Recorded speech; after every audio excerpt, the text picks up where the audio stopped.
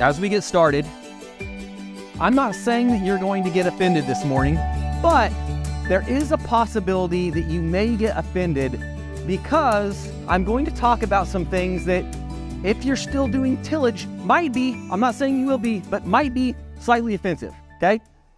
Now, I encourage you guys, if you feel yourself getting offended, remember, I've been harassed, mocked, ridiculed and stuff. I've got a TikTok video making fun of me and calling me a hypocrite for all my videos. I'm not offended by that because I'm choosing not to be offended. So if you guys find yourself, Jay saying something that I don't really like what he's saying, guess what? You get to choose whether or not you're offended. And I encourage you guys, make the choice. Don't be offended. Learn. And hey, if you're being offended, just accept that I'm wrong and it doesn't bother you that I'm wrong. All right? Everybody else that's not offended, we're going to have fun. All right, here we go. The wreck of the whale ship Essex. How many of you guys know about the tragedy of the whale ship Essex? Nobody knows that story. Anybody see the movie In the Heart of the Sea? Okay. Anybody ever hear about the book Moby Dick? Okay. Herman Melville wrote the book Moby Dick after interviewing the Pollard. I can't remember the guy's name, first name. The captain of the Essex. Herman Melville went to his house and interviewed him. And that's where he got the idea from the first-hand account of the tragedy of the Essex. That's how he wrote Moby Dick. So there was this whale ship in the 1800s that whaling was huge. Like, we don't even think about it today because we don't use, it's illegal to hunt sperm whales now. But in the 1800s, they didn't have petroleum. So everything that fueled the Industrial Revolution was all on the oil that came from these sperm whales. And so this book is fascinating if you like historical books, because it goes through in the beginning and talks about the history of whaling, how it blew up in the United States. The United States would produced way more oil from sperm whales than any other country. And so it's something that really helped fuel our economy. But anyway, this ship, the Essex, leaves Nantucket and goes down to where they were planning on hunting whales around the Cape, I think it's the Cape of Good Hope, around the tip of South Africa. And there wasn't enough whales there. And so they're like, all right, we got to go over to the Galapagos Islands. So they sail to the Galapagos Islands and harvest sea turtles for meat on their ship off the Galapagos Islands. And then they went 1,000 miles off the coast of South America and started hunting whales. And so as they're hunting whales, there's three men on the ship. Owen Chase, who wrote the book, The Wreck of the Whale Ship Essex. I listen to In the Heart of the Sea. So In the Heart of the Sea, if you're going to listen to the story, is the one you want to listen to. But anyway, Owen Chase and some other men are on the ship, and he looks out, and there's this 80-foot whale out in the distance, and all of a sudden the whale charges straight at the ship, hits the ship, and then comes around, hits it again. And by the time the other men that were out whaling a whale, they brought a whale in, and they're like, what the heck happened? It's like, we've been stowed by a whale, Captain. So they loaded up as many sea turtles as they could in these tiny little boats that they had for, what do you call those, off the safety boats? Yeah, sure, whatever they are called.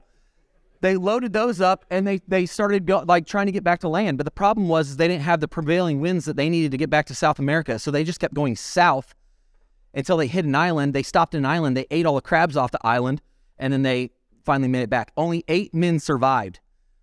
The other men starved to death, and they ate the men that starved to death to survive. It's a tragic story. But the other tragedy that I realized as I was listening to this book is, if we wouldn't have came up with petroleum, if we wouldn't have found petroleum, we would have hunted the sperm whale to extinction. The sperm whales have never recovered from hunting that we've done of the sperm whales. And the reason there was such rampant whaling in the 1800s is because it was brilliant capitalism. They didn't pay these men a salary. They didn't pay them hourly. They said, you get a percentage of the whales that you hunt. So everybody on that ship is all in on getting as many whales hunted and all the oil from the sperm whale that they can collect as possible. And so that was perfect for the model of getting whales, but it was devastating to the population of sperm whales. and they would have hunted them to extinction had we not found petroleum. So the reason I bring this up is because as I was listening to that book, I'm like, we're not much different in farming.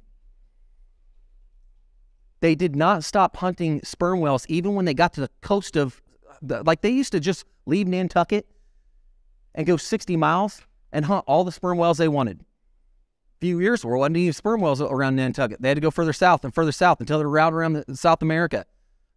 And then they're like, oh, there's none here. Let's go off the coast of the Galapagos Islands. And never did it enter their mind, we may be hunting these animals to extinction. But as farmers, we're not doing anything different with our soil. Where's all of our topsoil going? Do you guys know where? Why is that picture? Oh, that's the next slide. You guys recognize this picture? People from Tribune, raise your hand. Okay, that's our county. The rest of you in this room, have you seen this picture? That's because it's gone around Facebook. This was like, in December, this was one of the most shared photos on Facebook. Do you think our topsoil goes up in the air and then goes somewhere else and settles somewhere else and it just goes to this magical other place? No, we lose that topsoil when we lose it in these major erosion events. It's estimated that 57.6 billion metric tons of topsoil have been lost in the Midwest due to erosion. A study by the Stanford professor Eric, I can't pronounce his last name, showed that a loss of 1% of we have a loss of topsoil of 1% every single year. The United States is losing topsoil 10 times faster than it can be replaced. I was talking to a farmer locally about regenerative agricultural practices, and he got mad at me. He said, well, we've been doing it this way for 100 years. He's like, I don't think we need to change the tried and true methods. Well, when you lose 1% of something, it doesn't seem like you're losing it very fast, does it? You can't see your topsoil in your fields going down with your naked eye. But over time, you can see it. How many, you guys have any old windrows around any of your ground? What is by an old windrow or old fence row? What is there? What? Sand dune. Or what is that? It's not actual sand. It's what? Topsoil. We're losing topsoil. We have to accept that fact. We are farming in a context where we are losing 10 times more topsoil than what we can replace. So we are losing it. How do we build it back up? This is just a chart that shows you what percent of our ground is actually degraded in the United States. In the United States, we are at North America, so 74%. Total in the world, they estimate 70% of farm ground in the world has been degraded. This is an awesome book. This has nothing to, okay, so let's say that you do not accept my premise that we are losing that much topsoil. Okay, that's fair. You can, like, we can argue that point, whether or not the Stanford scientist is accurate, that's fine. How many of you guys love arguing against history and saying history didn't happen? This book is awesome. Anybody that has not read that book should read this book, because he goes through and explains in detail how the Romans fell as a nation, not because of the barbarians, not because the barbarians got so efficient in warfare, but because they stopped being able to feed their people because their agricultural practices were so bad, their land got so degraded that they could not produce the crops they needed to feed the entire nation. They had mass starvation, and then they fell as a nation. Do they teach you that in history? No, I don't know why, but they don't. There's an awesome Greek philosopher that recognized that they had terrible erosion in Athens. And so he goes to the Senate in Athens, and he's like, hey, we need to outlaw tillage in Athens. Wanted to outlaw tillage in ancient Greece and for the city-state of Athens. He got laughed out, like he lost a lot of his privileges as a senator, and in 60 years, they could no longer farm the fields that he wanted to outlaw tillage on because it was completely degraded and you could not grow anything on it. So we pretend like this is something that's never happened before. No one's ever lost their topsoil, but there is example after example after example. I really should have wrote this down, but I'm forgetting it. You guys know the amazing, Dad, you went there, I'm pretty sure. Where's Dad at? Okay, Dad, what's the Indian cliffs in Arizona where they have this amazing city in the Indians built in the side of the Mesa Verde? Thank you. Thank you. Appreciate it. All right, so Colorado, not Arizona or whatever.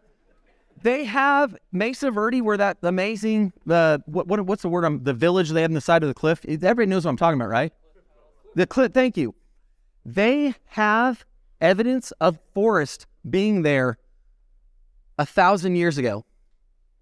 What happened to the forest? The people at Mesa Verde cut it down to use for all the things that they needed it for. Is there a forest there in Mesa Verde now? No. 1,000 years ago, there was a forest down there. They deforested it, and are they a civilization any longer? No. Do we know why? No. But a lot of people believe it's because they completely desecrated their agriculture and could not survive as a society and moved on from this amazing civilization that they built.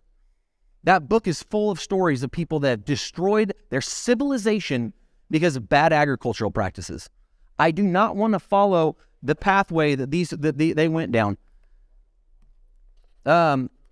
So if we do not accept that we're losing topsoil, if we do not accept history, can we accept that we're creating massive amounts of dead zones all around the world?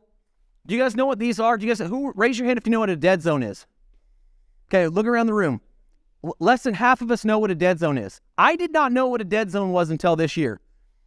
These dead zones are caused by excess nitrogen and phosphorus that have been lost due to erosion, go into our waterways, and when you have excess nitrogen and excess phosphorus, you have algae that blooms. When the algae blooms, it dies, and then it takes all that oxygen out of that area in the water, and nothing can live in that area except for jellyfish.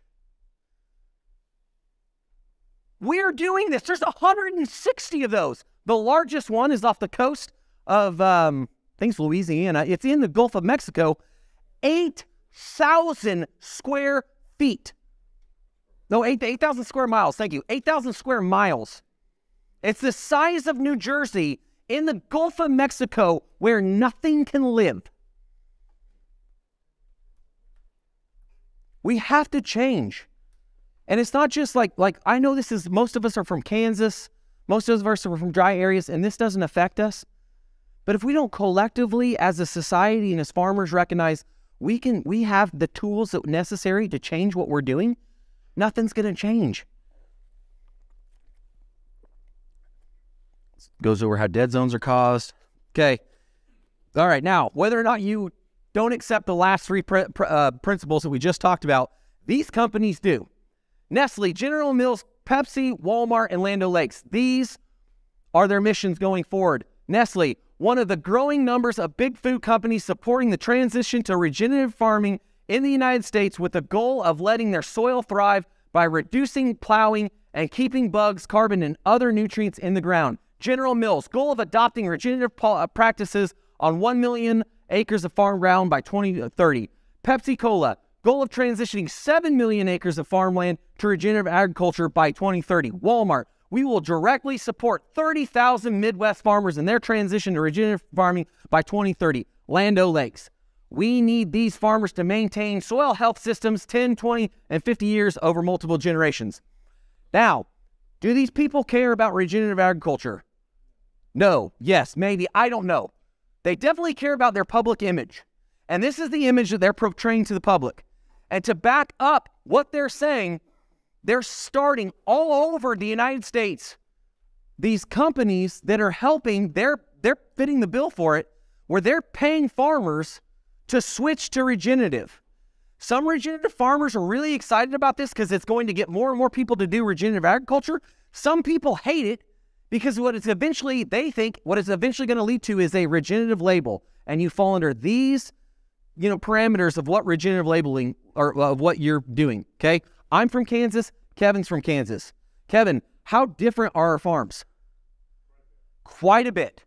We still have the same vision and drive to become regenerative. We're going about it two different ways of doing it, okay? But we're both feel regenerative. Kevin, do you think it's going to be awesome when they put us in a box? No. So it has its pros and it has its cons. Whether I like it or not, this is the way the world's going. Whether you like it or not, this is the way the world's going. Mike, Organic, where are you at, Mike Organic?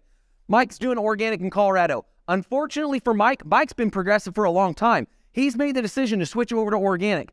They're going to shut you down if you don't quit tilling. And whether we like it or not, they're going to say, hey, tillage is bad because of all this erosion and all the things I just talked about. And whether we like it or not, whether we're excited about the transition or not, do you think the government is going to be more invasive or less invasive in the next 20 years?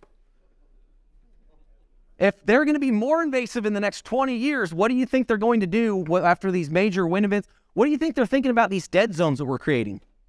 They're going to eventually step in whether we like it or not. So it's up to us to start making the transition so they can stay the heck out of our lives. Okay? If we don't do it, they're going to do it for us, and we're not going to like it. So this is the future whether we like it or not. So here's how we fix the problem. What's the most common question farmers ask themselves about, besides how much rain did you get? When they talk, after harvest, what do all farmers ask each other? How'd you yield? Why is that stupid? Tell me, why is this stupid?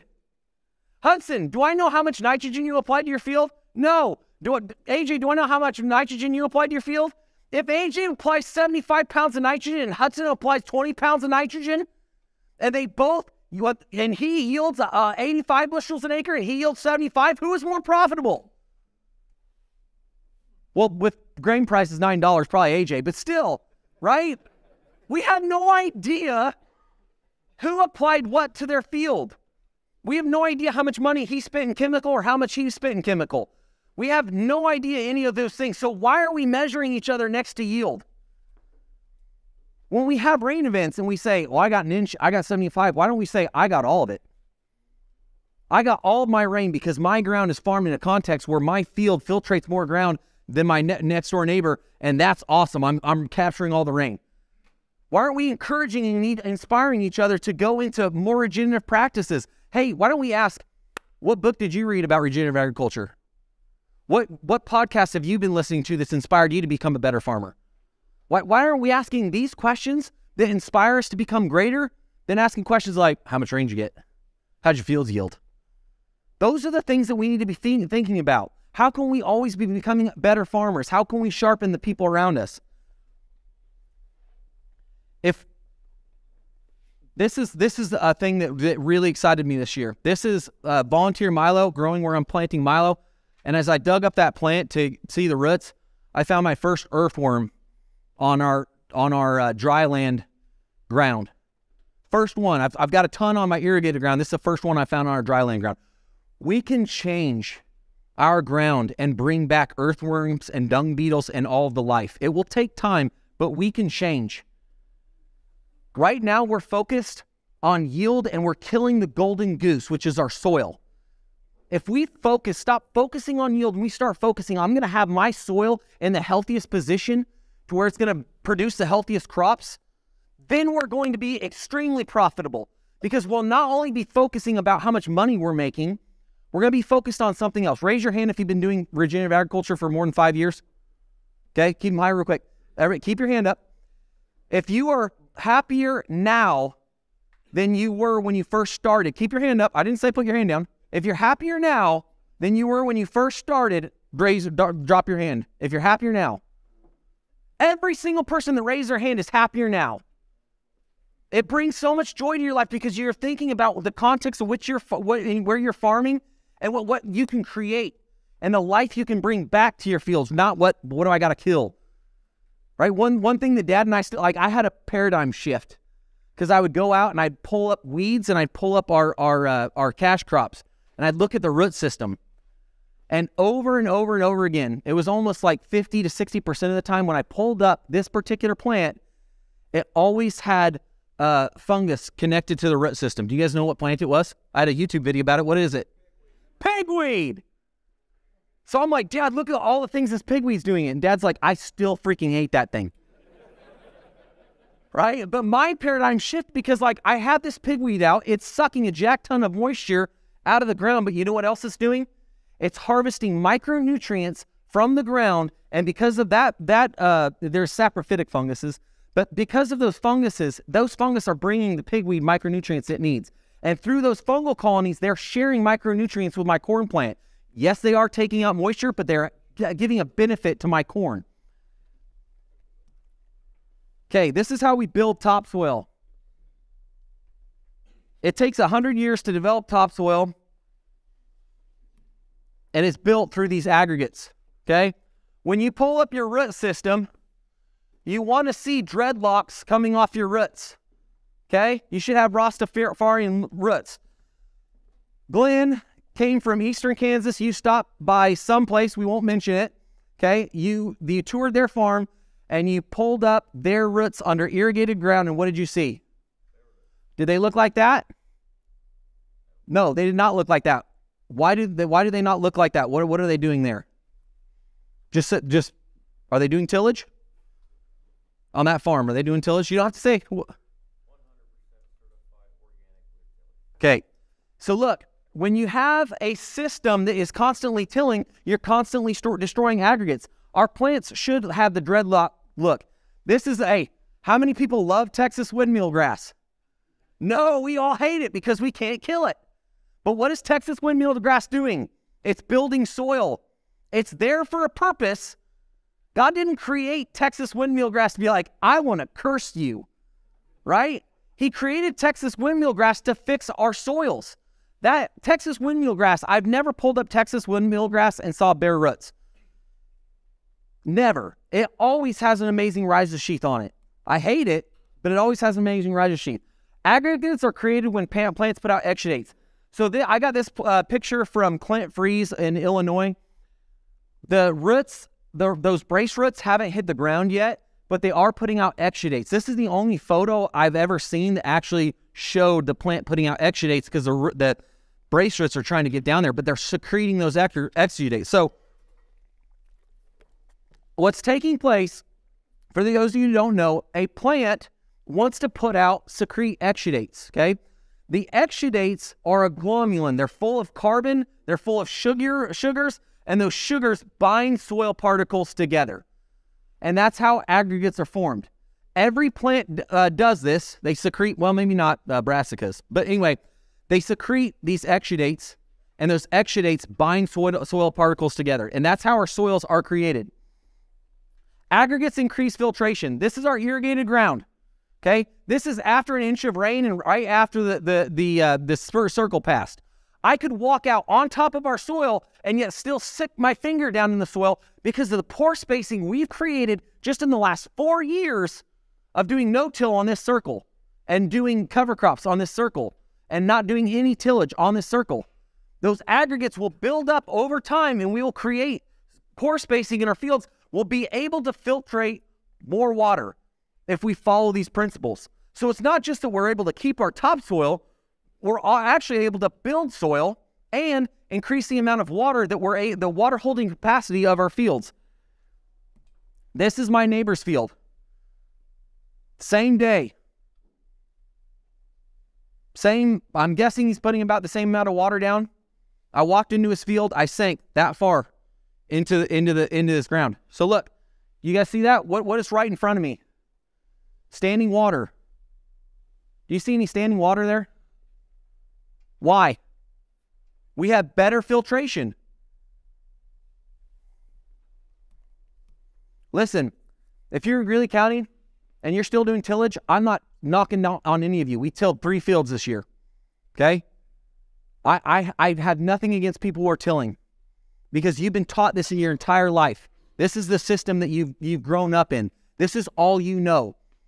So when a guy from your community comes and tells you something completely different than you've known your entire life, I understand it's a shell shock and it's hard to hear. Like my neighbor, I love him. I'm not using his name because I love him, because I don't want him to think I'm throwing him under the bus. All right? But we have to understand there's a better, more efficient and functional way to farm. What do you guys see in the difference in these two root structures? One is cereal rye. One is beardless triticale and one is wheat. But they should, the root structure should look similar. What is difference in the one on the right and the one on the left? What do you see on the one on the left and what do you not see on the one on the right? Say it louder. Root hairs. Okay. These root hairs are what put out the exudates and what build aggregates. The reason they're bare is because I took them and I banged the crap out of them on the bed of the pickup to knock all the aggregates off of both of them, so if we could see the actual root hairs. And you could. Glenn pointed out something else last night when I showed him these photos. The one on the left is whiter. What does that mean, Glenn? Calcium.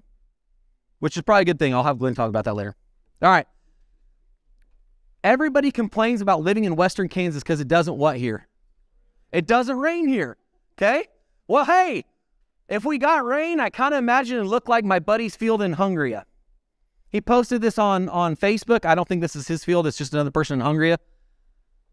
How would you guys like to harvest there? Okay? We do not have a lack of rain problem. We have a lack of filtration problem. Even if it rained here, our fields would look like that because we've been destroying our filtration abilities because of poor farming practices. This is our field. This is 2019 heading back from the Bottom Line Conference. I stopped and took this picture. You might not be able to see it, but this is all of our topsoil in the ditch. This is after 1 inch of rain. How much water did I keep from that 1 inch of rain? Hardly any of it. Because we tilt the crap out of the field, it can't handle the water events because there's no aggregates in the field. We destroy those aggregates every time we till.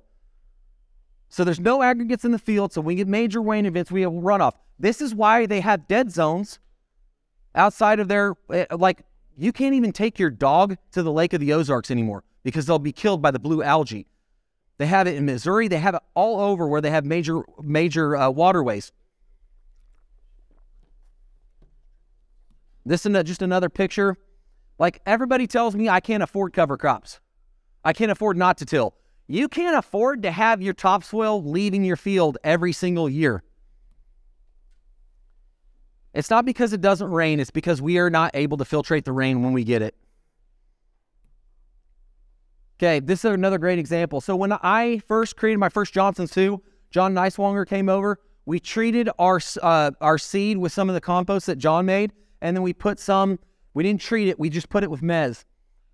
So I uprooted those, like, I think it was 2 weeks after, and you can see what I did was I went to a field that it was no-till, and I just got some soil from that no-till field, put a little rock of mez down right next to the seed, okay, and then I put down the this one I treat with a compost extract, no mez. What is it doing right here? Building soil. What are these? Bare roots. Okay, these are the things that work against building aggregates. Whenever you till, you destroy aggregates. All right, long fallow periods. Dad, I'm sorry to say this, but if we do long fallow periods this summer, we're going to kill aggregates. Okay, I mean, the more we do it, the worse off it is. Synthetic phosphorus destroys aggregates. And it doesn't destroy it, I'm sorry. It keeps aggregates from forming. So what happens here when you put synthetic phos next to this plant, the plant knows it's next to synthetic phos because as soon as it starts to develop its root system, it's like, oh my gosh, I have access to phos. I'm going to take all my energy and I'm going to suck up all the phos I can, and I'm not going to put any energy out to producing exudates. So if you put phos in your ground, you're never going to build topsoil. You have to wean yourself off phosphorus if you want to build topsoil because you can't do it. Look, mez, no mez. Compost extract, no compost extract. All right, so excess nitrogen of more than 50 pounds does the same thing. When the plant sees all that nitrogen out there and it's like, I can take this nitrogen up right now because it's right next to the root system, sucks it up, but it won't put out exudates. Too much compaction and lack of diversity. All right, so lack of diversity works against the building of aggregates because once the plant in a monoculture starts to, even if you got the compost extract going on it and starts to produce those roots, plants want to have a relationship with other plants in the system. They want to share micronutrients with each other. Plants of the same species will not share micronutrients with one another. All right, so even our monoculture systems is not going to help us long term. So to get us to where we're building aggregates and building soil, we want to follow the soil health principles that John Neiswanger is going to talk about. We also want to introduce cover crops into our system. Now, if you have cattle, that's the best way to introduce them. All right. If you don't have cattle, you can probably still get away with a cheap a cheap cover crop, do a summer cover crop mix, and then the next year go back to your milo or your corn. Larry Purdy, I really wish he was here. Larry has been doing cover crops in Greeley County longer than I have. All right, Larry, I think for 5 years has been doing, at least 5 years, maybe longer than that. He'll do, on his fallow period, he'll plant a spring cover crop mix, and then after a spring cover crop mix, he'll terminate that with paraquat, glyphosate, whatever he terminates it with. And he tries to get it to where he's only spraying once, but sometimes he has to spray twice, and then he plants his wheat into that. That has worked every year for him but 1 year, and I've been told by other people that his wheat looks amazing. John, did you say you got to look at his wheat? John, yeah. So Larry's got this system down. Larry's been doing things that I haven't had success with. I haven't had a lot of success planting a spring cover crop mix, terminating it, because there's this evil, dirty thing called kochia that refuses to die. So I really struggle with getting that system work. One thing that we tried this year is we did a summer cover crop. I rolled that summer cover crop, and then we sprayed it with paraquat, and then we drilled wheat into it. If it does not rain, nothing really works, so I don't know how fantastic that's going to end up working out for us. So those are the things that we have to do with our cover crops. You're better off doing milo corn rotation than you are doing wheat, corn, fallow, because you have that long fallow period, and anything you built up with the aggregates is going to be baked out, and all your biology is going to be killed. And long fallow periods just do not set you up to be able to build or create any life within your soils. So where you guys saw that earthworm, I haven't introduced cover crops to that field. That's a seven years of continual cash crops. It was wheat, corn, or wheat, milo, corn, and then oats, and then back to corn, back to milo, and then milo. That's been the rotation on, and we finally got earthworms back on that field. I may have earthworms on some of the other stuff. We've been doing, cover crops and rotation. I just haven't found them yet. So we want to reduce we want to add cover crops with our cash crops, even in our dryland systems. We are extremely dry here. I'll have a picture I'm going to show you here in a little bit. We have to be integrating cover crops into our milo and our corn. I did some even on wheat this year. So what we did on our wheat was daikon radishes, like it was 1 pound of daikon radish, 1 pound of purple top turnip, and I think one or 2 pounds of red clover. But plants want to share micronutrients with other plants, and it makes them more drought tolerant, and I'll show that in a second. But we have to be figuring out systems that we can interseed cover crops within our milo and our corn, because that's the future. And the other thing that I think it can do is, which is extremely hard in our dry and arid conditions, if I get clovers interseeded with my corn and I get annual ryegrass interseeded with my corn, when the winter hits, those two won't die. So in the early spring, I'll have those living roots. It won't be that much, but I don't want that much because of how dry it is. I don't want it to be sucking out the moisture, but it will keep the biology alive and keep our aggregate stability going within our fields. Okay, that's a theory. I don't know if it'll work, but we have to be trying new things to see if they're going to work. Kevin, how many failures have you had compared to successes in the last 20 years? Probably more. More failures? Same as us, by a lot. But you have to accept, if you're going to be changing these things, you have to accept failure. All right? That's been the hardest thing. Dad does not like fail. I don't like failing either. It's just like the unknown, that's terrifying to some people. But we have to be willing and have the courage to step out into those unknowns. Don't change all at once. Okay, this is really important to me because if we did everything I wanted to do on large scale, we've gone bankrupt already. Dad has saved us from going bankrupt because I'm like, hey, we're going to do this. And he's like, hey, do that on one field first. I'm like, no, this is really going to work. Hey, I don't think so. Try it on one field. I'm like, all right, I'm going to try it. I'm going to show him. Well, okay, he was right. That would have been terrible. All right? Don't try large scale some of these practices. Do it on one field over here and another field in another part of the county and see if rain differences or different things are helping you, and destroy your excuses. We have all the excuses in the world to not try or not implement in these practices. But look, I showed you they are projecting that we're going to be out of topsoil in 60 years. I don't know if that is accurate or not, but eventually we're going to run out of topsoil. I would rather not kick that can down the road for the next generation to find out. I would rather try to figure it out now so that my great-grandkids are still farming in western Kansas. I always hear this. You can't grow cover crops in western Kansas. It's true dry. I've got friends in Iowa that I talk to about all this stuff all the time. You know what they tell them in Iowa? Can't get cover crops in. It's too wet. Can't do it. This ground can't even get into the ground. This is just too wet all the time. Can't do cover crops. Wherever you live, if you don't want to do it, you'll find an excuse. Cover crops work everywhere. Everywhere you go, cover crops and soil health principles work. We have to figure out how to make it work and not lose our farm. And that's what I'm telling you. Start small and move out from there. These are all the challenges we face. I know tillage is cheap. Keeping a living root in the ground does suck out the moisture. So like, look, as we build our soil structure, we're also going to be taking out moisture. We're trying to create filtration, but in that process, we're going to have a lag where we're going to have yield drags.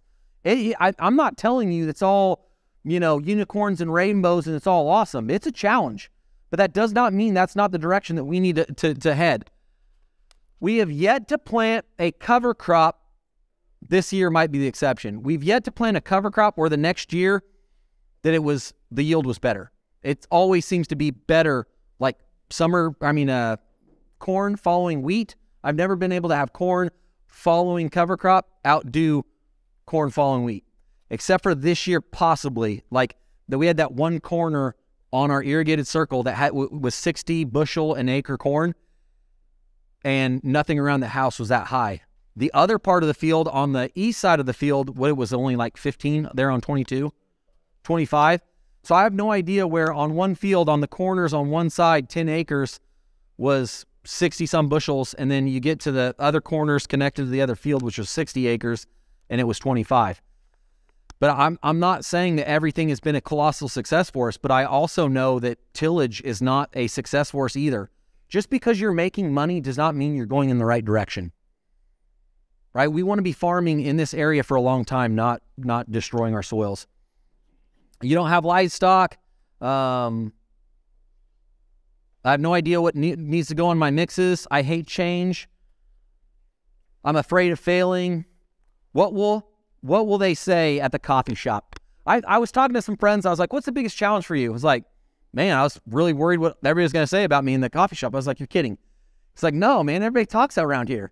And I was talking to my buddy, like Roy, he told me that everybody in his town, like his insurance, his crop insurance adjuster said, you have no idea what they say around town, do you? And he's like, no, what do they say? And he went on and just told him how much they make fun of Roy.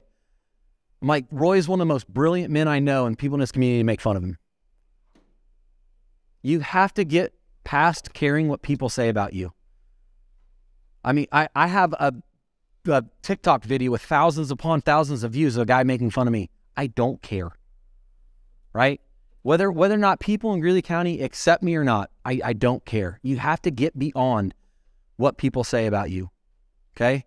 Forget about it. It does not matter what somebody else says about you. Focus on what you know you need to be doing and go in that direction. All right, solutions to the problem. This is what I encourage you guys to try, especially if you're from Greeley County. Pick one field to do cover crops on. Summer mix, cash crop, summer mix, cash crop. I think that's a really good system to go into. Like I said, talk to Larry Purdy if you're from Greeley County, because he's had some really good success with spring mixes. You have to be thinking about building those aggregates. Start pulling up your plants and looking at them to have them tell you what you are. Like, look at your plants and you'll see if you're starting to build your soil. Pick a handful of your fields to just start doing straight cash crops on. You will not have a fantastic yield year to year, but trust me, it is so much better than doing straight, a rotation where you have a fallow period in there, because your fallow period is killing your aggregates. Clint is not here today. Talk to your local NRCS agent. As far as I know, we are the only people in our county to get approved for the EQIP program in the last 3 or 4 years, because the EQIP program has shifted over to where they're focused on these regenerative practices. So they're paying people who are doing regenerative practices. They're paying us like $54 an acre for the cover crops, and then they're paying us $10 an acre for the no-till. So as you get started in these deals, pick one field to get your cover crops going in, and then talk to your NRCS agent. Tanya, am I right on that? Raise your hand real quick, Tanya. Tanya will be able to answer a lot of your questions during your lunch period on how to get enrolled in the EQIP program, what they're looking for. Like, Tanya doesn't have you come in and it's like, oh, you're a nice farmer, I'm going to accept you. Oh, you were kind of a jerk to me, I'm not going to accept you. It has nothing to do with it. It's what your farming practices have been and whether or not they can accept you based on the government guidelines for those things. So talk to them. They'll tell you what you need to get doing to get started in your area that will help you get or qualify for the EQIP program. That EQIP program, it's like, is it $425,000, Tanya? Yeah, well, I mean the lifetime of the deal. The government is handing out $450,000 to people doing cover crops. Okay, so people have mixed feelings about this because they know it's a government welfare program for farmers, all right? Look, they're handing out money. If it can help me keep sustainable, I'm going to go apply for the money that they're just handing out. If they have a boat and they want to end it all, we can boat and end it all, and I'm fine boating to end it all. But as long as they're just printing out money and somebody else is going to take it, I'm going to apply for the money that they're printing out because I'm already doing the principles that they're paying out for. So it should be the same for you guys. If you want to get going down this path, look into what you can do to get some of these government programs, because if you're thinking about shifting and transitioning your farms, I can't tell you you're going to be wildly successful doing a cover crop and then a cash crop. But if they're paying you $50 an acre, that helps offset the cost as you get into this program. And then 10 years from now, when you can take on an inch of rain and capture all of it, that's when it will pay off, because your cash crop will be getting every single bit of the rain it gets, not just 10% of it because the rest of it ran off. You have to eliminate phosphorus. Like, Dad, I thought that was going to be the hardest thing to sell Dad on, and we did it last year, and then we did it this year. So last year we did not apply any phosphorus to any of our fall crops, and then this year we didn't do it to any crops, fall crops or cash crops, and we reduced our nitrogen by 50%. Interseeding cover crops is the way to go going into the future. The reason I believe this is because plants share micronutrients with other plants. This is in 2019, the last year it actually rained. But even in the last year it actually rained, we had a dry period there in August where it did not rain in August. The corn on the right is burning up. The cover crop mix, which is twice as many plants per acre as the corn, is not burning up. Why is the corn green when it has twice as many plants competing with it for moisture and micronutrients and all the other things, and the corn on the right's burning up? Why is that happening? The water cycle. What else? Plants share micronutrients with other plants. Okay? So as these plants share micronutrients with other plants, it makes them more drought tolerant. We can figure out what plants we can plant with corn that won't take out as much moisture, and we can make our corn green all summer long, even in the drought, because they're sharing micronutrients with one another. We have aggregate stability, so we are getting water filtration down into our plants, and we can figure out a way to make this work. Lucinda this is how we did it last year, but I wanted to show this real quick. Lucinda from eastern Kansas has been interseeding cover crops in her milo. So these are things that we can do. If you want to start doing this and do it cheap, we bought a 520 disc drill. It's a John Deere disc drill, and we dropped off every third row so we could interseed 2 rows of cover crops within our corn. You don't want a thick mix. I think ours was around 12 pounds an acre. If you want to ask Dylan, where you at? Do you guys sell a lot of cover crop mixes to go interseed into corn? Yeah, I mean, it's a lot further north, but I mean, sure. You can. Good. See, the corn plant also has the stomata on the bottom of the leaf where they can absorb moisture transpired from the cover crops. Oh, awesome. See, I didn't even know that. that's the water cycle. Yeah. There you go. So, And because of that, they're having good luck interseeding corn or intergrowing corn and alfalfa. okay. Where the alfalfa will fix nitrogen. What's better, 30 or 60-inch rows for that? So if you have 60-inch rows, you're going to have a yield drop, but if you have the forage growing in between there, you can really make up the difference if you're integrating livestock in it after your harvest. So the best estimates that I've seen is like a 10 10% yield drag off your, I think Ryan said that he was about 20 bushels less, where it was like he raised 240 bushels in Iowa and he was like 220 where he did 60 inches. But he made up for it because he grazed stalkers on the stuff that he interseeded. We're going to do 60-inch rows on a little bit just to see what we have going there. We just bought this Henniker drill. So this Henniker is what we're going to be using in 2023 to interseed cover crops in. You can also do it to where it's every 15-inch spacing and plant milo and other row crops, but this is what we're going to be using to interseed cover crops in 2023. This is our corn in 2021. Like I said, this is Lucinda doing cover crops in her corn. They're doing a lot of soybeans and wheat planted together. They'll drill the wheat, and then they'll skip the spacing, and then they'll plant the soybeans in between it, and then they put guards on their header so it pushes the soybeans down as the header goes through there, and they harvest their wheat and have the soybeans growing in between there. This is more profitable than corn. Like by far, everywhere there, like a lot of guys are just ditching corn because they can do this and be more profitable. So when you're doing continual cash crop, I don't think that that's the most ideal system. You want to be getting cover crops in there, but as far as profitability, I think you better off profitability wise. So like when we talk about these transitions, you want to be thinking about how many acres you can get into cover crops, how many acres you can be getting into continual cash crops, and then for the rest of it, do whatever you think is going to work best for your farming operation and to stay financially viable. I need to keep going. So this is really important too. Like make sure you're networking. This is Larry Purdy. Larry inspires me a lot because like, unless you like call Larry, you don't really know what's going on. Larry's kind of like quiet. Like Hudson, do you even know who Larry is? Exactly. So like we live in the same community and Hudson doesn't even know him because Larry doesn't get out that much. This is something that everybody in this room should be doing. We are, unless you're like Kevin and you're 20 years into it, like, and even Kevin's going to start doing some compost extract. We are so dry in our areas. Most of the people that came to this, you guys are under 20 inches of rain for your annual precipitation. It is so hard to build the biology, even if you're doing cover crops, because it will have these long periods like where we're dry, and then that biology dies because of the heat. All right. And as we're trying to build back our systems, if we're going from tillage to adding cover crops, there's no biology there for the plant to be stimulated to put out exudates. So it's going to be tough to get this transition going. So we need to be adding compost extracts into our system. So it'll bring back the biology. This has helped us. Like this year, like I said, we've eliminated phosphorus and we cut back nitrogen by 50%.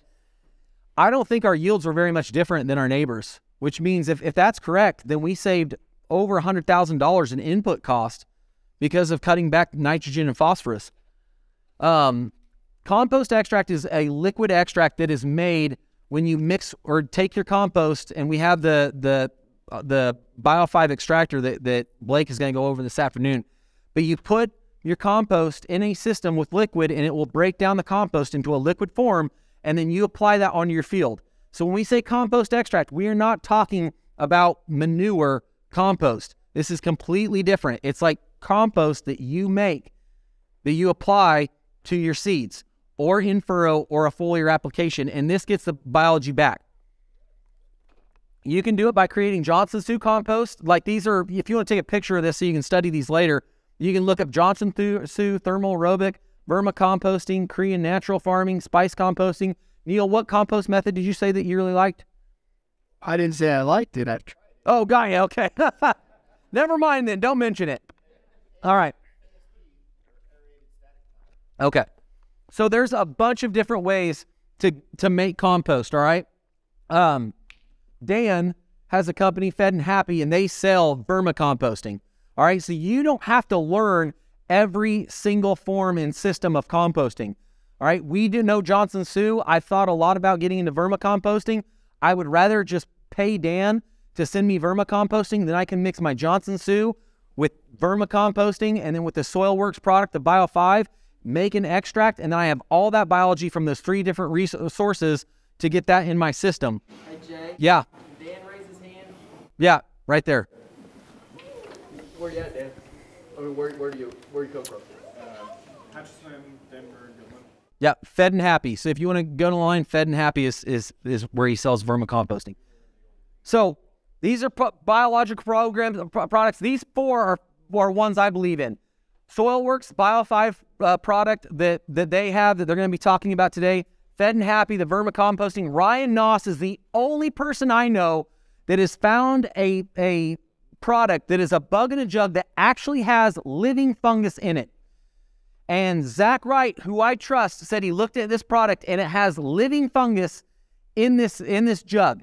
I don't know how he does it. He's not talking about how he's done it because he wants to put the patent on it and be able to sell it. But Ryan Noss is the only one. When people try to sell you bugs in a jug, you are much better off buying these products because they are more affordable and they have more biology in them. Okay? BioAg Management, Clint Freeze. If you look up their website, Clint's going to start selling some of their biologicals. But when I talk about these things, you're like, oh no, SoilWorks, they sponsor this, deal. Why are you talking about those things? Because SoilWorks believes in all these things. And SoilWorks is not here to just take all of your money and say all these people suck and then they're the only ones that have it going. They're a real company that believe in the movement. And that's why they're sponsoring today's show, because they're not selfish or greedy. This is like what the extractor looks like as we're making the extract. That's the machine that we have outside. So we use Johnson Sioux and Bio5, and like I said, I'm going to add Dan's product to the mix. Our Johnson Sioux compost had 360 species of bacteria and 305 species of fungus in one batch. All right? How do you maintain consistency in that? You can't. Simple answer is you can't maintain consistency. But the thing is I don't care about consistency because I'm just building life.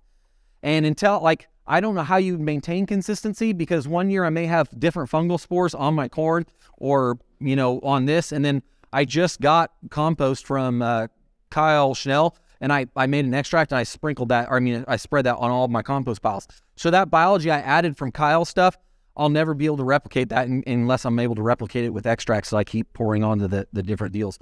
But the more biology you get into your system, the better off, because the plants are able to especially on foliar, when you apply a foliar application to your field, the biology falls onto let's say we apply a foliar application on our wheat. So this year I buy compost extract, I buy Bio5 from SoilWorks and I make an extract and then I add fish meal to it and I brew it, I make a tea, and then I apply that foliar to my wheat fields. When I apply that foliar to my wheat fields, it falls onto the stomata of the plant, and the plant knows which biology is feeding it and which is beneficial, and it will feed those bacteria and fungus. And in turn, those funguses penetrate the stomata of the leaf, and then you do not have to spray for stripe rust because those beneficial funguses, there's not a beneficial fungus there's not a parasitic fungus that can't be killed by a beneficial fungus. So as soon as you get these beneficial funguses on the stomata of the leaf of the wheat plant, no more stripe rust ever. You probably have to apply it for a while until you get these biologicals in your field, but you will not have to ever spray for stripe rust because those beneficial funguses will kill those negative ones. On the offset of that, if you spray for stripe rust, you're killing every single population of fungus that you can imagine. What's the first thing that can come back to your field? Parasitic funguses. So as soon as you spray to kill stripe rust, you're just opening the plant up to get more stripe rust in the future because you've killed any beneficial fungus that might be out there that might help save the plant. So that's how you can get these biologicals on there, is foliar, in furrow, or seed treatment. Thank you for saying that. Yep. We'll get to that. This is how we. What's up? Let me hold that question till the end. Okay, write it down so you remember what you're gonna ask me. This is how we make it. You take the shell off a chemical tote, and then you drill holes in it. You line that with weed barrier mat, and I've got a whole presentation later on this afternoon on how to build them. There's a built one right over there in the corner. You can fill like if you have children, that's the best way to fill it because then you don't have to be the one filling it, and you're teaching your kids hard work. This is what we did: is we cut the bottom out of a lick tub and put a wire mesh in there. And so what we'll do is we'll put the product that we want to make the compost, and we'll talk more about that, and we'll wash it through there, and then we put it in the extractor. I mean, in the Johnson Sioux bioreactor. That's what it looks like going in. That's what it looks like full. That's what it looks like a couple weeks into it once the fungus starts sprouting. This is a month into it, and this is what it looks like today. This still has a few more months to get finished, but this is what as it goes around, and we'll pass this around. This is what finished compost looks like. You guys want to pass here? Corey, I'll start over here. On this, you go to your dairy, in that back behind you. Go to your dairy and you tell them, I want wheat straw, and you pay $90 for your entire feed truck to be full of wheat straw, and then you can go and you can make 9 bioreactors with that wheat straw. $90 is my input cost if I want to make one. The input cost, your input ingredients. Okay, yeah. So on the stuff that I passed around on this spur, I don't know which was which. One was 60% corn stalks, 20% grass clippings, and then 10% horse manure and 10% wood chips. And then I flipped them. I did wheat straw and corn stalks. I'll talk more about what you want to make them with in the next presentation. This is how we're applying it. So when we apply it in furrow with the corn, it goes where we used to be putting down phosphorus, and we just put it in furrow 8 gallons an acre. So 2 pounds of compost will make the 8 gallons an acre we need to go in furrow. A foliar application, you want to do 20 gallons an acre. And I said brew a tea. Don't do a foliar application with your spray rig with tea, because the biology and the fungus will multiply so quickly you'll plug up the screens on your sprayer. So you want to make an extract and then apply it. Am I wrong on that, Dan? Have you made a tea that you can spray on? It's challenging. Okay, yeah. So if you have an irrigated circle, that's the best place to get a tea in, is if you do that, and then make some trials and stuff. I make some extracts before you plug up your deal, and then blame me for plugging up your deal. And then 6 ounces for 50 pounds of Milo. So when we're doing Milo, we'll rip open the bag, we'll pour it in there, we'll do 16 ounces of extract. The boys rake it with a hose, and we just pour another bag of Milo. It's a long process, but I know that it's all getting in there when I have the boys do it, and I'm not doing it. The boys are doing it. It's a lot quicker when we're doing it on. This is how we treat wheat seed. We have a chemical tote that we have above that. It's full of extract, and we just open up the valve, and it's a real scientific process. I'm like, open it here, and I hope that that's going to be right. So if we get enough or too much on there, then we just let it sit for 2 hours, and then we run it onto another truck. So John told me that you want to do 70 gallons, John Neiswanger, 70 gallons for 500 bushels. So that's what we started doing, and I realized I like doing more, so I would start doing like 100 to 120 gallons, and I'd let it sit on the truck, and I'd switch it. If you do that, and you let it sit on the truck, and you did more than 70 gallons for 500 bushels, it will cake up, get hot, and you will run your truck, your wheat, okay? We did it with about 100 bushels of beardless trit. We got it too hot. So we did that beardless trit with like 70 gallons on 300 bushels, and it was too much. So I did 120 on 500 bushels, which was way too much. We let it sit, we switched it to another truck, and it was fine. So as long as you let it sit there, and soak in the moisture and then move it, then you're fine. All right, so you see this right here? This is the response we got from the first application. Which has better above ground growth? Corn on the left. The corn on the left did not get any compost extract. It got 180 pounds of nitrogen and 40 pounds of phos. This got no nitrogen, no phos. So it's clear that we're seeing a deficiency from the lack of nitrogen and lack of phos, right? What do we have here? We have 3 times the length on that root length than we do on those roots over there. This is exactly what I was talking about. When you have phosphorus, the plant does not go to work. When you have compost extract, the plant goes to work, puts out the huge root system, and is harvesting the micronutrients it needs to have a healthy plant. Okay? So this is 2021. Glenn, where you at? Raise your hand. Raise your hand big, Glenn. Glenn sent me this picture last week. So Glenn made Johnson Sioux compost. He treated it like I did with mez. You can't even see it in the photo, but there's little sprouts there. This is his test. What do you call that when you have a control? Thank you. So this is his control, and then this is the wheat with compost extract, okay? Wheat with compost extract destroyed mez and destroyed no compost extract. You see what it's doing for your plants? It's bringing life back to your plants so it functions the way it's supposed to. Okay. This is why it works. We're adding the biology that we've been destroying for years. Dr. James White has done a lot of research. If you want to look up Dr. James White, he's got a lot of cool videos on YouTube. But Dr. James White, Rutgers University, otherwise you'll get highlights from James White, the football player. So James White has found that the bacteria and fungal endophytes actually penetrate the seed. So when I treat my seed, the wheat seed, the reason it's responding is because bacteria and fungal endophytes actually penetrate the seed. And so you're actually having that bacteria and fungus interact with the genome of the seed. And that's the way it's supposed to be in nature. A seed's supposed to be falling into healthy ground. The fungus and bacteria penetrate naturally in the ground.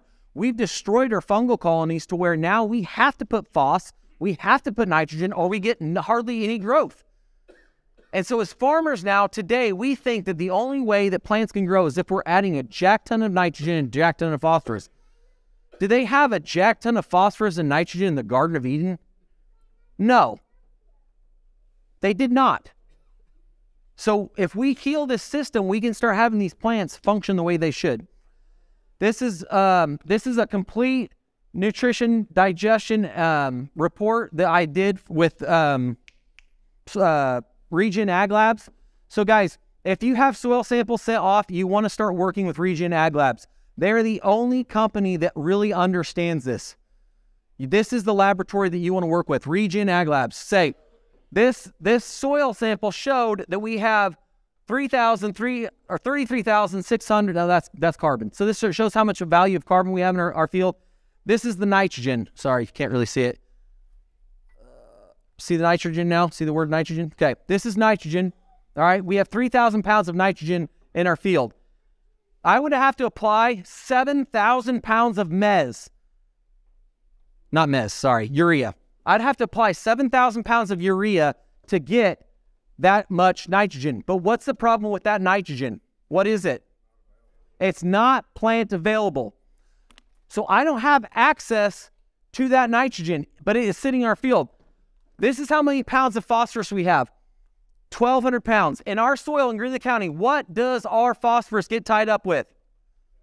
Calcium. So we have our phosphorus, it's tied up. It's out there, but we can't have access to it with our plants. Now, I apply compost extract, and this is the soil, the sample that we sent off to biomakers. Biomakers did a DNA analysis on our compost, and that DNA analysis found they identified the 360 species of bacteria and 307 species of fungus. Of those 600 species of microbiology in my compost, 83% of them made organic nitrogen plant available so that the plant could take it up. All right? 83%. That compost is full of biology that's going to give access to our plant access to the nitrogen, potassium. So potassium, 49%, phosphorus, 49%. So over 300 species of bacteria and fungus in that compost makes phosphorus plant available. It breaks down the phosphorus that's attached to the calcium and makes it available for the plant.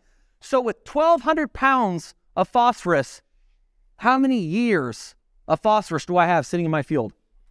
130. A bunch of geniuses see my YouTube videos and they're like, yeah, well, call me in 10 years when your phosphorus levels are all gone. I'm like, well, I'll call you in 130 years when it's all gone. Because that's how long it's going to take. The other thing is what percent of phosphorus do we get to utilize when we apply it to our fields? We know this. How much gets tied up? Over 80%. We're paying a lot of money for phosphorus and we lose 80%. Alan, How often do you invest in a product that you lose 80% of your investment? Not very often. Farmers do every single year. We invest in phosphorus and we lose 80% of our investment every single year, but we keep applying it. So, and this is the test strip that we did in 2021. We did 3 test strips. You can only see A and B. We applied 180 pounds of nitrogen, 40 pounds of phos. No nitrogen, no phos. So this right here goes to this corn. This right here goes to this corn. This raised 238 bushels an acre. This was 200 bushels an acre. 180 pounds of nitrogen, no nitrogen. We were still more profitable over here, but in the test strip that you can't see over here, 242 bushels an acre. 4 bushels an acre better with half the nitrogen and no phosphorus. Do I need to be applying phosphorus to my fields anymore? No. My great-great-grandkids maybe, but hopefully they found a better source of phosphorus than mez that causes my plant to be lazy and not put out exudates and not build soil. We can change our systems, and we can change our systems quickly with compost extract, but we have to start figuring out how to do these things in our own context, our own area. This is a great YouTube video. Corey Miller's on it. Corey saw 100% increase in the amount of hay they hayed this year from the first year of applying compost extract to his hay ground. 100% increase on native grass that they hay for hay. Just the first year that they applied compost extract. So in 2022, we raised 207 bushel corn without applying nitrogen on a 5-acre test strip.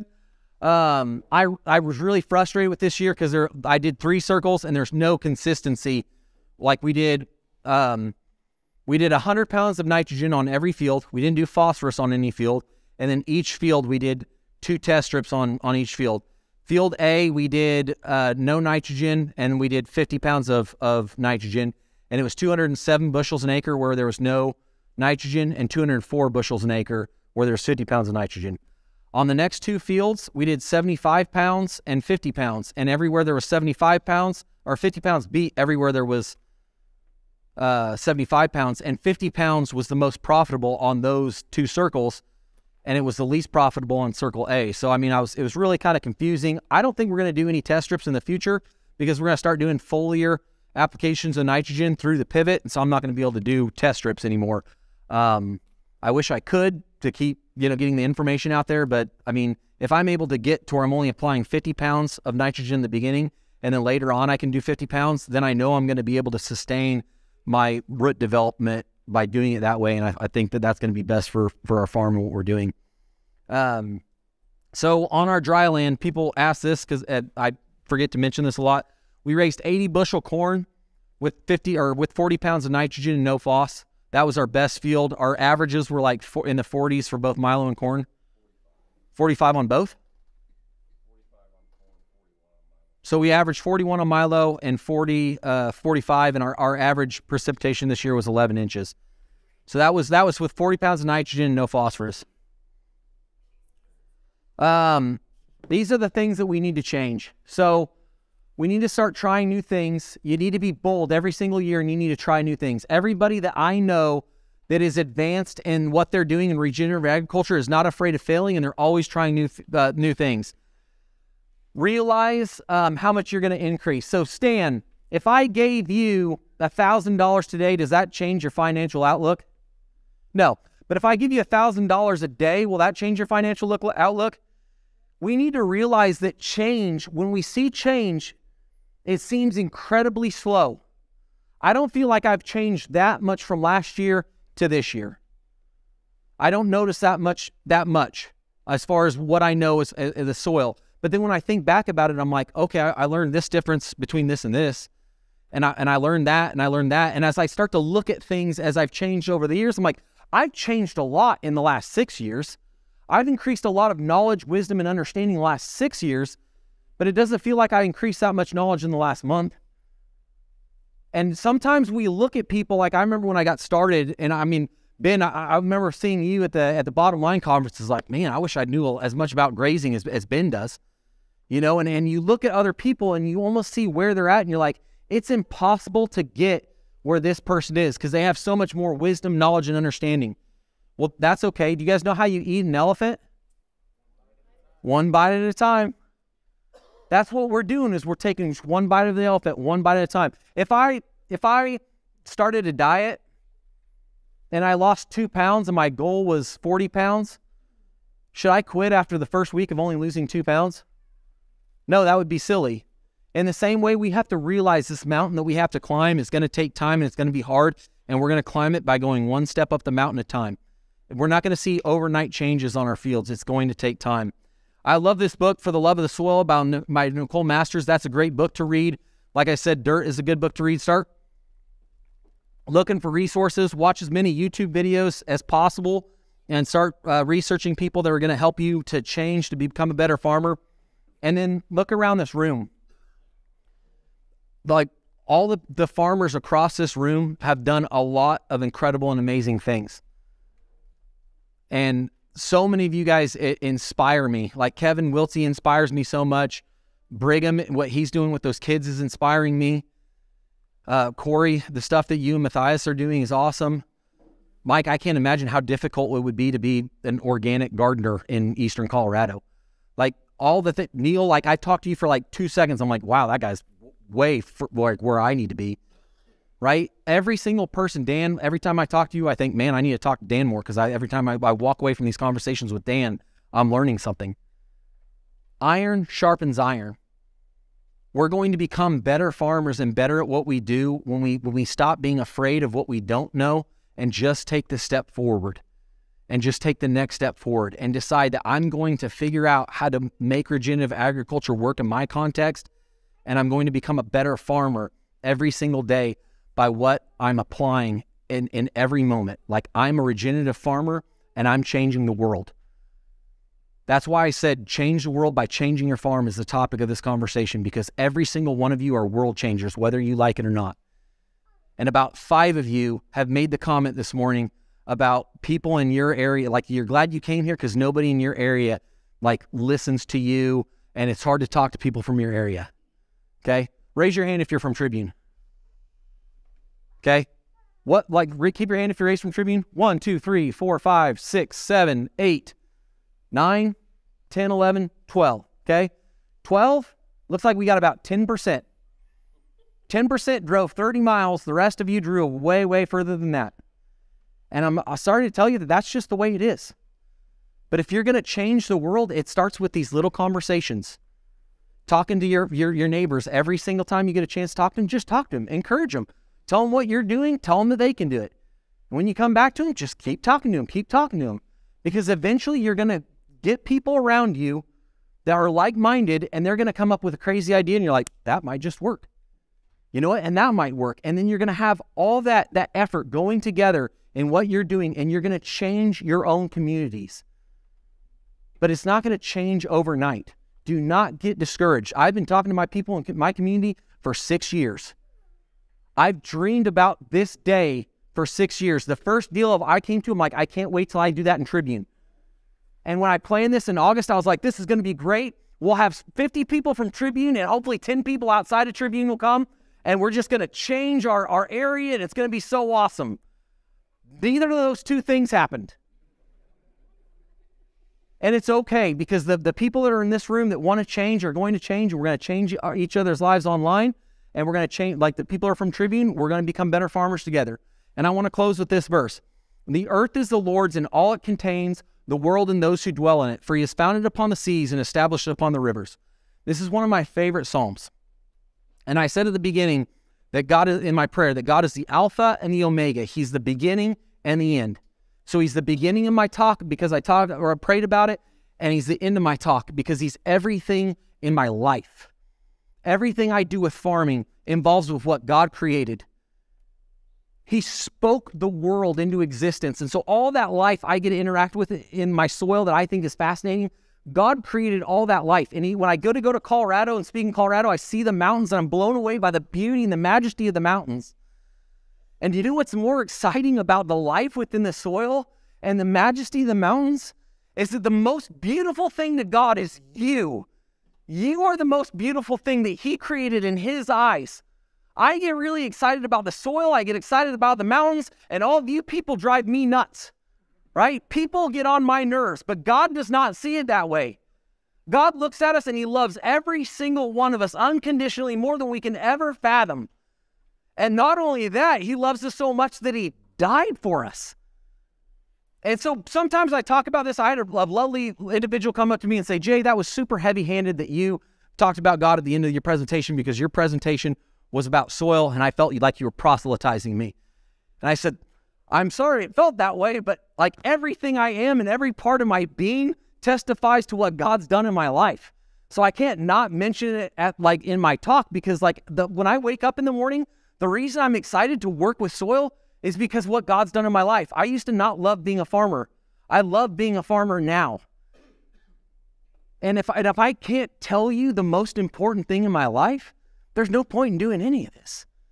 Because if I can't tell you all these awesome things about soil, and I can't tell you that the one that created the soil also created you and loves you, what's the point? So I encourage you guys, as you're pursuing soil health, pursue the one who created the soil, who's given you the ability to be a good steward of the soil he created. Thank you.